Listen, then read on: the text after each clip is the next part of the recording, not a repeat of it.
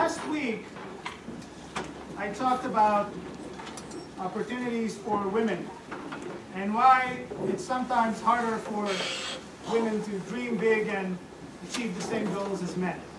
And this week, I'd like to deviate from my practice of talking about career goals and actually discuss an issue that affects women, but also men, and that is relevant here on this campus and many other college campuses in America. And it's pretty bad, and it's something we can actually all help prevent, and it's called sexual assault. First, let's talk a little bit about statistics. How serious is this problem, and the problem of sexual assault and rape? Well, every year in the US, 1,270,000 women are raped. That makes us the country with the 6th highest rape rate in the world.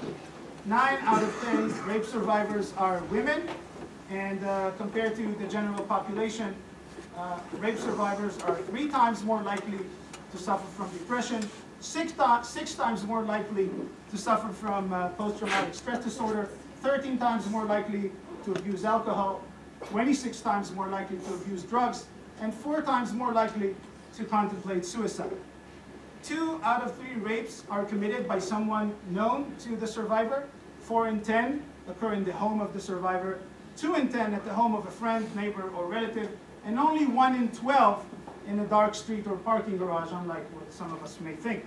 72 to 81% of college women who are raped are intoxicated, and becoming voluntarily intoxicated increases the statistical risk for women to be raped more than any other action.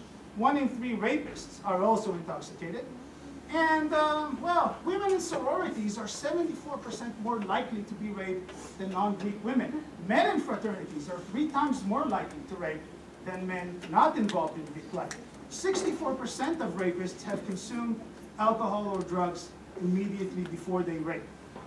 Out of every 100 rapes, only 40 are reported to the police, but only 5 out of 100 among college students, in part because university officials all over America discourage survivors from pressing charges. Of these, only 10 lead to an arrest, 8 get prosecuted, 4 lead to felony convictions, and only 3 spend a single day in prison.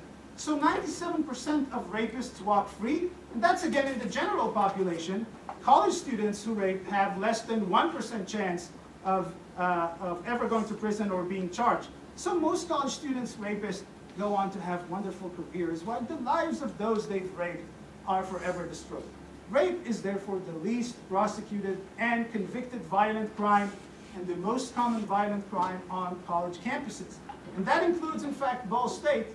According to the last crime statistics published by the university itself, and covering 2013, there were 27 reported acts of what the report calls forcible sex offenses, and this means rape or attempted rape. I'm not really sure what non-forcible means in this context, but bearing in mind that on average only 5% of cases on college campuses are reported, this number of 27 reported cases actually represents about 540 incidents of rape or attempted rape, and that's 6% of the female student population here among undergraduates, and that's just last year. So this leads me to the most alarming statistic of all. 1 in 4 female college students will experience rape or attempted rape by the time they graduate from college. How much is 1 in 4? Well, let's see. If you're one of the women who volunteered for today's presentation, can you please stand up? All right, thank you. Everyone else, please look around. This is what 1 in 4 women would look like if we applied this statistic in our class. So look around you. See how many of your classmates 1 in 4 women would actually be. These are not mere statistics. You can sit down, thanks. It can actually happen to people you know, here on campus, around you. Very likely it has already happened to women you know. And we really have to ask why rape and sexual assault is so rampant in our society. Why aren't more rapists going to prison?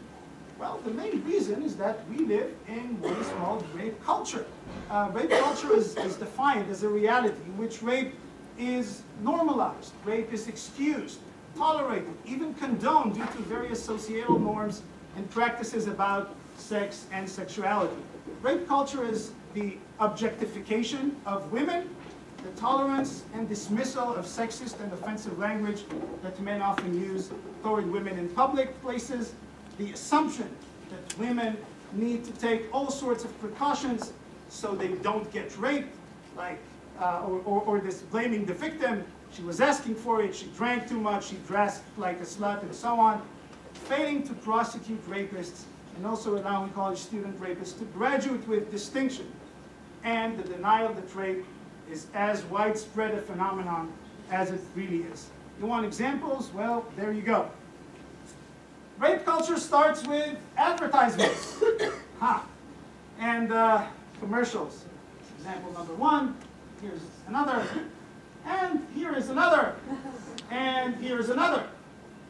And one more. Yes. It continues with politicians, some of whom really appear to hate women so much that they would even claim that if a rape already happens, women should actually accept it, even enjoy it. Here are some quotations. Later on, you can actually see them on the website. Pretty amazing stuff.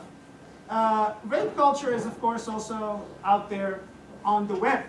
In social media, you really don't even have to look hard enough. It's just very easily there. It is also rampant among the people who are supposed to protect us, the police. Another reason why so many survivors are not really very happy or excited about pressing charges. Some examples of women who went to the police and what the police told them. You dated a man 20 years older than you. Don't be surprised it happened to you. This is why we have underage drinking laws. This is your fault. If you hadn't been drinking, this would not have happened to you. The nurses who did my rape kit said, well, there's more than enough evidence that I've been raped, yet the police who took on my case didn't believe me. Well, we asked him and he didn't rape you, so there's nothing we can do. You can't have a drink with someone and expect this not to happen. And of course, university police are often not much better.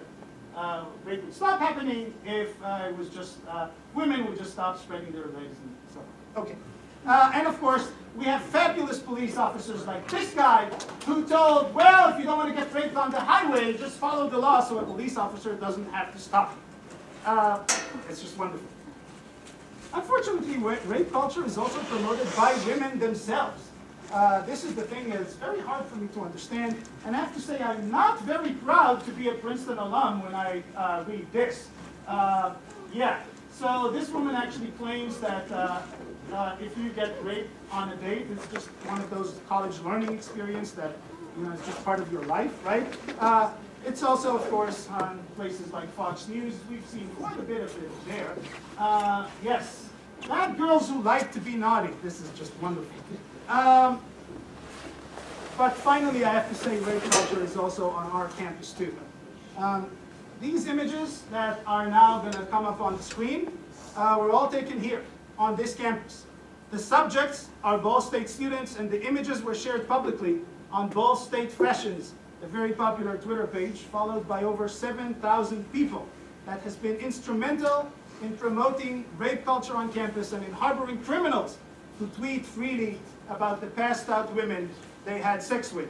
Why do I say criminals? Because unless you're not aware of this, in case you're not aware of this, having sex with someone who is too intoxicated to give consent is rape. And rape is a violent crime. At least some of you will likely think that I'm taking this too far. That BSU Fashions is just a site that promotes good times and partying. That rape culture, well, doesn't really exist. That all of this is just ridiculous.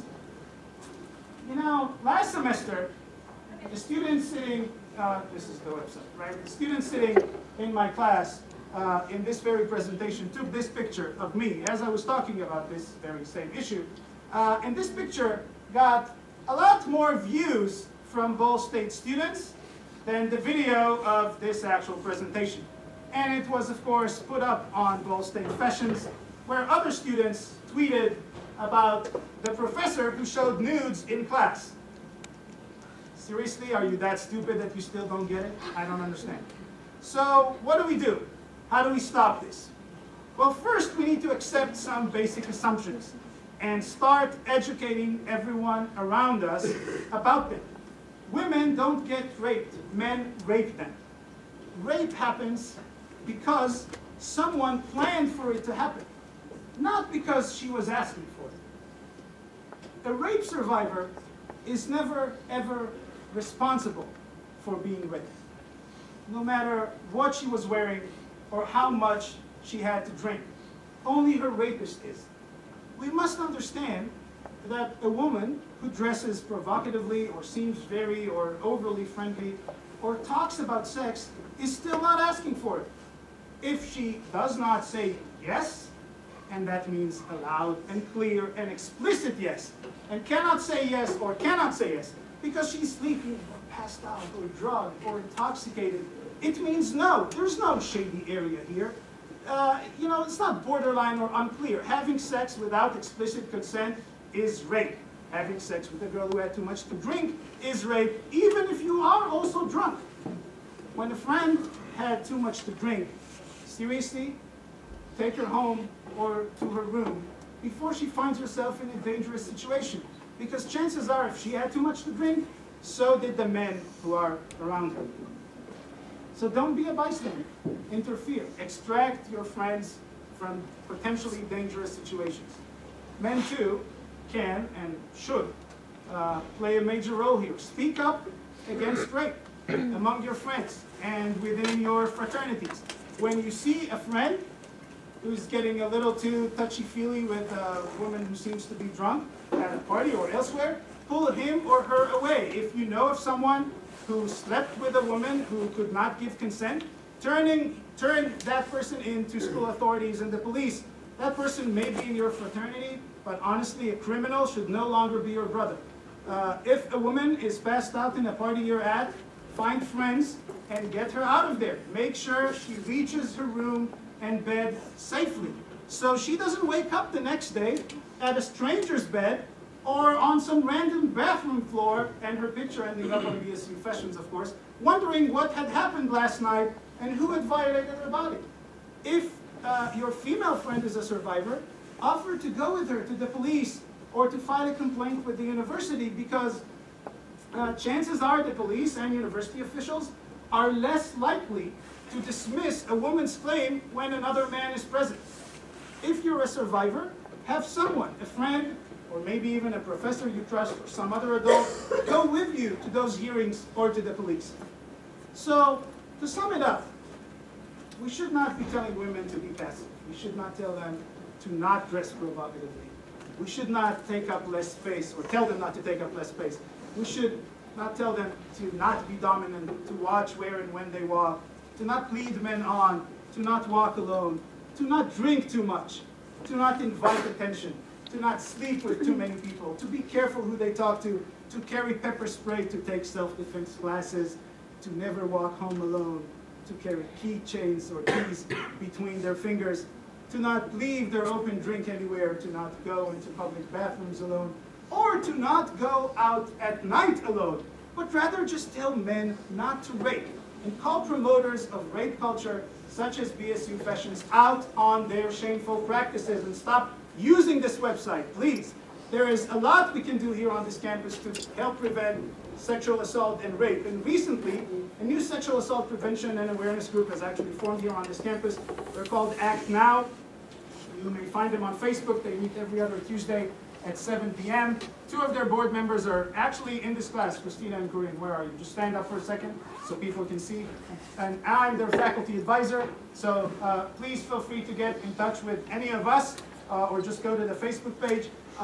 If you're interested in being involved and doing something about this so we can put an end to this phenomenon once and for all. That's about it. Thank you very much for listening.